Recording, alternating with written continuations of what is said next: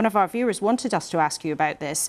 Dee Thomas has been in touch to say, this is a point of principle. Regardless of the amount of arms supplied, the act of stopping the delivery carries a much, much stronger It's message. undoubtedly true. We could, if we chose to, make a sort of political message and say we're going to take that political step. Now, the last time I was urged to do that, just a few days later, I didn't do that, and just a few days later, there was a brutal attack by Iran on Israel, including 140 cruise missiles. So it's not sort of, tiny drones, huge cruise missiles blasting into Israel, and I think it would have sent entirely the wrong message. It would have been a very unwise move.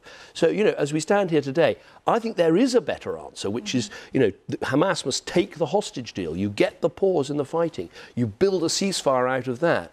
But I think actually, just to simply announce today we're going to change our whole approach to arms exports rather than go through our careful process, it would strengthen Hamas, it would make a hostage deal less likely. I don't think it would be the right approach. So is President Biden wrong to take that approach then? He is in a totally different position. They are a massive state. To them, it's not so much a principle, because actually they are a massive state supplier of weaponry. They're involved in the IDF tactical and strategic thinking. It's a totally different situation. And I'm not really, what I want to do is make sure British policy has impact. We've got three things we want to achieve. We want to stop the fighting, get the hostages out, and remove the Hamas threat. We want to get aid into the Palestinian people in Gaza. And we'll talk about that. We crucially want the long-term solution of the two-state solution that Nadine was talking about. And what I measure is, are we making progress on those things? Now, it's frustrating. Not enough aid is getting through, but we're hammering away every day on open the port of Ashdod, get this pier built off the Gazan beach,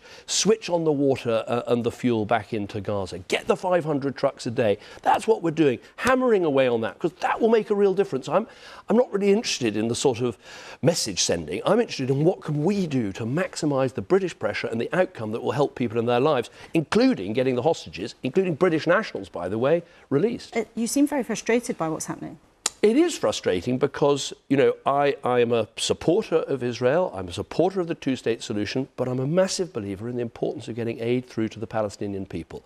We had some big promises from Netanyahu a few weeks ago, and we've seen some changes that are positive, but not enough.